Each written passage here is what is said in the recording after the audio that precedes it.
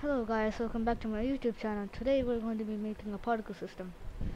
So we're going to add something like a UV sphere, and then we're going to this little thing. You can see particle properties.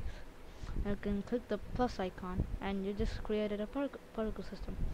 Now you can see it's all going down, like slowly. To fix that, you can go to the velocity, and on the normal you can change it if you want to, but it's gonna spread it out a little. Another 11, then it's going all going out. So I'm gonna put this on 0. I'm gonna change on the x-axis. Yeah, now it's going to the x-axis. You can also do the minus, so it's gonna go over here, so you can see that. And then if you do it a little more, hold on, yeah, if you do it a little more, you can see it's like going out. So I'm gonna keep doing this until I get to like 100. Then now it's like shooting out. I'm gonna set that to 0 again. You can change on the y-axis, minus 0. Oh wait, sorry, the y-axis. Hold on. Now you can see it's going on to the y-axis. Now if you change that and go to here, you can see it's gonna go to here. So yeah. And my favorite part, the z-axis. You can crank it up, and then now you can see it's going up. And then if you want it to come back down, you can just lower the thing, and then it's gonna come back down. See, it's gonna come back down, but not now, because like it ends right there. You can animate like miniguns with this. Hold on, let me show you. You can add a circle, an end gun, and then rotate on the x-axis 90, shift D, G, Y, then I'm gonna extrude it outwards, and then I'm gonna do that. I'm gonna make sure to not intersect the thing, so if you intersect, you cannot click it. Now if you click that, add a particle system with velocity, and then change on the y-axis, you can see, hold on,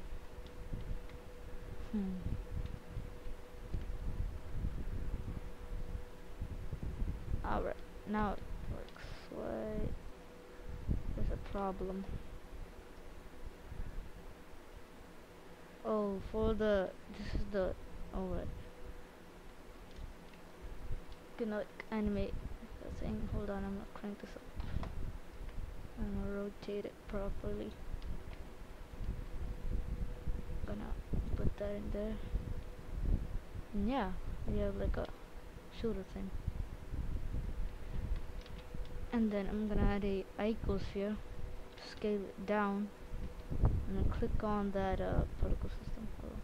No, not the particle system, but you get what I mean. And then go down, and then click the render settings and render as object.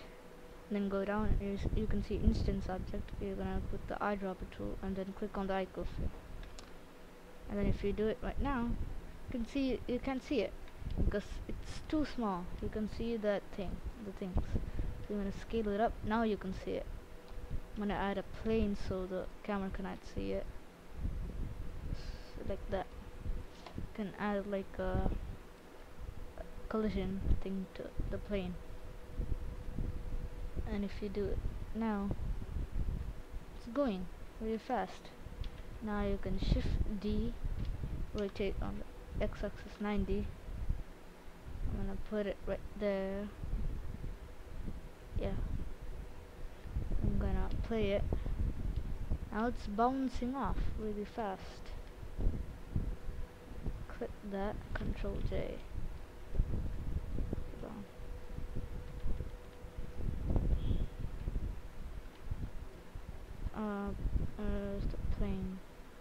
circle.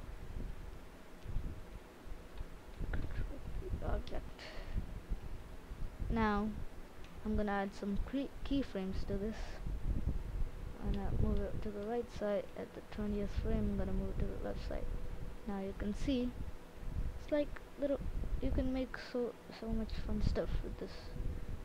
Do that, then do that, and go back to normal.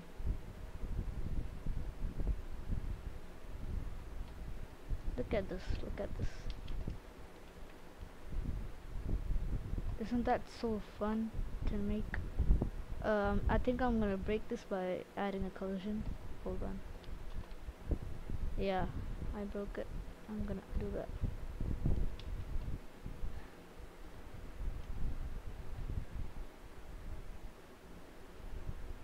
It's so nice. Click this thing in the rendered view.